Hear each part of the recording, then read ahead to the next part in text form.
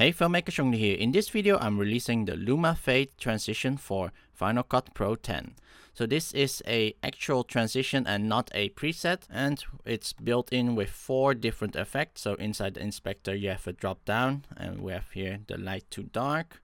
So it cuts away the light area and then the dark area. And we have the B, so which actually reveals the second clip with a Luma Fade in, and also a dark to light version.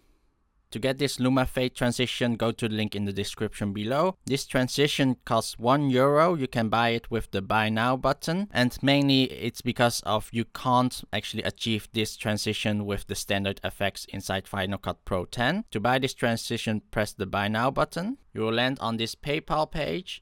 If you are using a credit card, use the checkout as guest, and if you have a PayPal account, log in with your PayPal.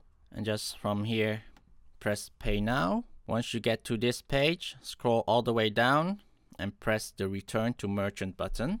And here we can see it automatically downloaded the Luma Fade zip file. To install this transition, go to your home, go to movies, go to motion templates, go to your transitions, and copy the zip over here and just unzip it in this folder. Then go into your transitions and you will find the folder Chung Dha transitions, and you will find the Luma Fade transition. So that was the Luma Fade for Final Cut Pro 10. If you like this video, please give me a thumbs up. If you want to see more upcoming videos, please subscribe. If you have any questions, please comment below, and I'll see you the next time. Bye bye.